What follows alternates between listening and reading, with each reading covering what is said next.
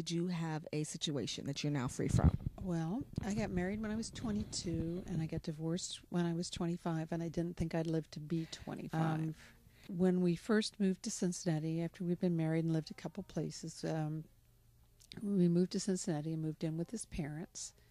And let me say now that all of this is long in the past, and he has learned many lessons along the way, and he's a responsible person.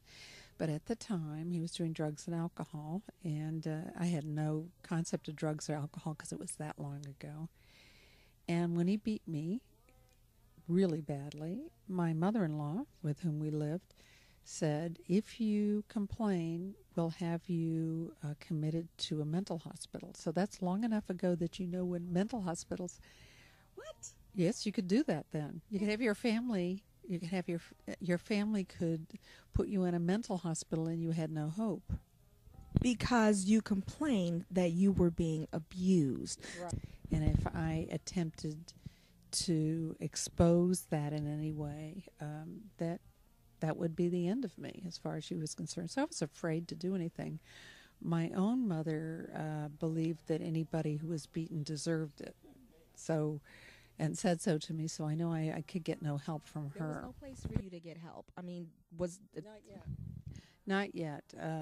It was very early in the 70s, and if there was a women helping women, I don't think it existed yet. In fact, I'm pretty sure that it didn't exist yet, but it did soon after that. Then, back in the 70s, how did you deal with that? Did you just internalize it and just keep going? I mean, how do you think it affected you? Oh, I can tell you. I went to work. I didn't talk much to people because I was such a nervous wreck. I went down to 90 pounds. Right now, I weigh 153 pounds. So you can imagine what 90 pounds looked on me. I looked like an Auschwitz victim. I mean, when you see pictures of them, every bone stuck out. I was such a nervous wreck. I couldn't, when my husband allowed me to eat because he controlled the money or gave me money to eat, then I get to eat. So I never had more than a meal a day, and sometimes I didn't even have that. So it wasn't just physical, abuse. It was mental and emotional as well. And I was always afraid of what would happen next because with the drugs and alcohol, he didn't remember what he was doing. He was blacking out. So he would do things and not realize. And I was afraid he was going to kill me. He also was a hunter, so he had lots and lots of guns. So fortunately, I grew up in a more rural kind of world. And so I knew to take the firing pins out of his guns. And that was good because one night I woke up in the middle of the night and a shotgun was pointed against my temple, and he pulled the trigger. And I was sure, that split second I said, I'm dead. But, when you wake up, you're not going to think firing pins aren't in there. All I could think was he realized that, put the firing pin in, and decided to shoot me. But he didn't because he had just gone and loaded a shotgun. And he went down to get another gun because that one didn't fire, and he tripped down the steps and went through a glass door. Oh. So he got cut badly enough that we'd call the ambulance, and he had to go to the doctor, go to the hospital.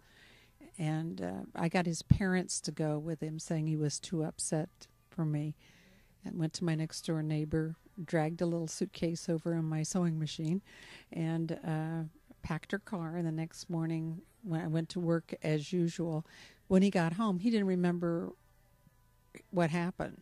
He had no remembrance at all of any of that, and was quite astonished when I left him.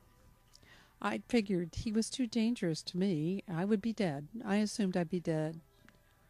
So, but here's the part that got me. When I went to court, the lawyer said, well, you're not going to get anywhere with him beating you or trying to kill you. The only way you're going to be able to get a divorce is that he doesn't have a job right now, and so he's not supporting you. I assumed he'd just have to go to jail, but they didn't care about that. What they cared about is whether or not he had a job. Is it worth it to say love doesn't treat me that way? It's gotta be better than this. It's gotta be better than this. Be kind.